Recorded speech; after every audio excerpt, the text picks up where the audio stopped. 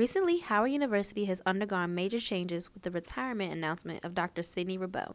The Howard University Student Association hosted a town hall meeting so the student body could have the opportunity to speak with the interim president, Wayne Frederick. Students, faculty, and local alumni came to voice their questions and concerns. Dr. Frederick quickly expressed his main focus. I just wanted them to really hear about the great things that are going on at the university.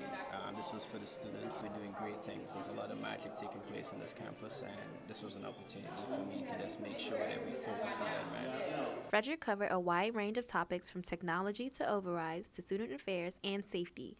Those in attendance were happy with what they were hearing.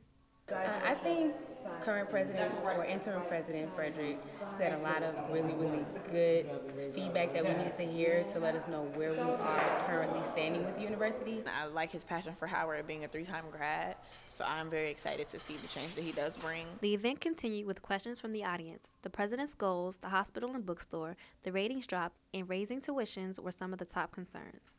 He really just laid out, the plans that he has for this university and to really upgrade and improve the facilities and the infrastructure. So I think it was a productive meeting, and my concerns have been answered.